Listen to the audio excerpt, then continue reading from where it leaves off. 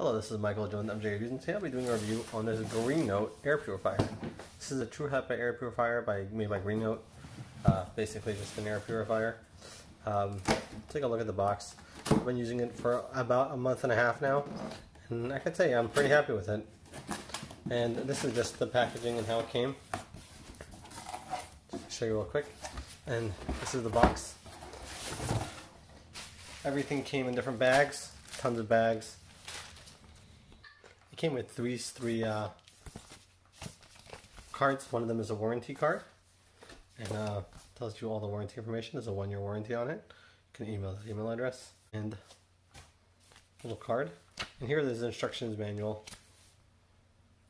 It came with this charger. As you can see, it's actually very low power, so therefore it will not consume a crazy amount of power. And at the end is a pin power plug. This is the actual device, as you can see right here. It's quite modern looking, and I'm going to show you how to put it together. So this is how the product comes. Very easy to put it together. This is the filter. You're going to have to replace this after some time. Put that in there like that. Put that on top. And all you have to do is slide it, and it will lock in place. There you go. Okay, let's talk about the top. Oops, it's this way. Okay, first we want to plug the power in. So take the power, plug it in. It's 2 pins, so therefore it's not grounded. And over here in the front you have the Greenote logo. But in the back we have a power pin. Plug that in, and now it will make that noise indicating that the power is on for the device. In order to power the machine on, you click the power button and you just have to put a little more energy into it, and it'll make that noise. That's powered on and powered off. So that's what the power button does. In order to adjust the fan speed after you turn it on, you can press this button right here, and it basically switches gears. We have first gear right here, 1 indicator light is on. Second gear, 2 lights are on.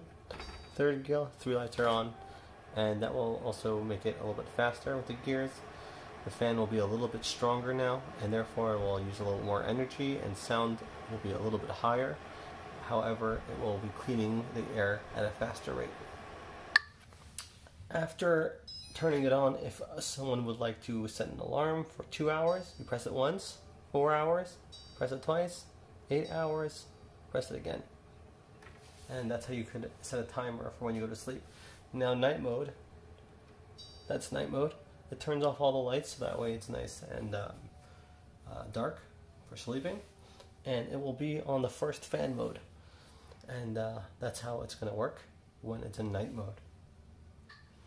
Now I'm not exactly sure how long it actually takes to turn off when it's not, when there is no timer, but I believe it's within an hour. I turn it on before I go to sleep, and it usually turns off after, I'm not sure, after 2 or 3 hours, even without the timer, so I don't know. There is a sensor on the back. Oops. There is a sensor on the back, right here. It's right under the power. That does sense how much air there is, how much debris there is in the air, dust to collect, and I guess once it decides that the area is clean, then it will turn itself off. Okay, so after 2,800 hours, this indicator light is the filter indicator light, and it will tell you, it will start blinking to let you know that you need to replace the filter. After 3,000 hours, then it stays lit to remind you to replace the filter. Once you replace the filter, you hold it down for 5 seconds and the light will turn off because it knows that you changed the filter. There are a few things that you're supposed to do with this, and I've been following it. It's been working pretty well.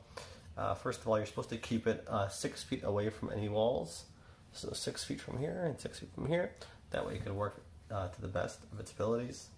What else is there to say about it? I use this because I have allergies to dust mites, and I find that this helps right by my bed. It helps to reduce the amount of sneezing and the amount of allergen I have to go through. It doesn't work for radon or carbon monoxide, So if you have a radon problem, you should really install the radon fan, have someone come install it, and that sucks the air out of the room completely and brings it outside. So that's something that you should do. And carbon monoxide, you should definitely have a carbon monoxide checker, the air checker in your room. This product will not be able to purify that type of air. So therefore you should definitely keep that in mind when using this product. I cleaned the filter once. I just used a toothbrush and rubbed off the filter. I can show you how I did that. I just took a toothbrush and just rubbed this off into the garbage, and it's still very clean, so I don't feel like I really need to do it very often. I think it's supposed to last a very long time anyway, so you can just do that trick instead of replacing the filter, but definitely it's a good idea to look for replacements every once in a while. It's not really meant for large rooms, but it's been helping me in my bedroom, and that's good enough for me. I put it right by my bed, and I usually have allergic problems at night. I'll wake up sneezing and stuff like that, and ever since I had this, it helped me out a lot. So I definitely recommend it because of my allergy problems.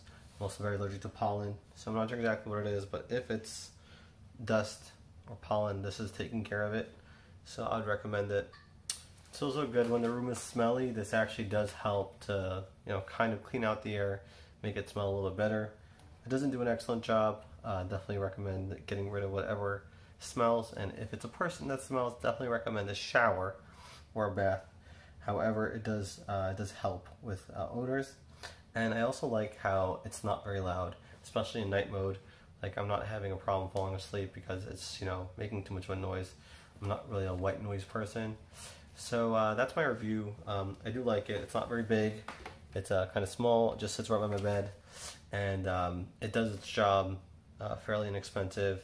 I like the timer on it. I usually set it to 4 hours, and then if I wake up in the middle of the night, I'll just turn it on again until the sensor sets it off. So sometimes I just turn it on anyway to clean out my room. Sometimes I have to move it to my office in order to during the day. But most of the time I'll just keep it in my bedroom at night, which is honestly the best. Thanks for watching. I hope this helped you. There are other purifiers out there, but I like this one. So it looks cool. It does look cool with all these things and the touch screen, the kind of touch, and the fun noises. You do have to press down a little bit. It's not like completely non-resistance. So thanks for watching. I hope this helped, and have a great day.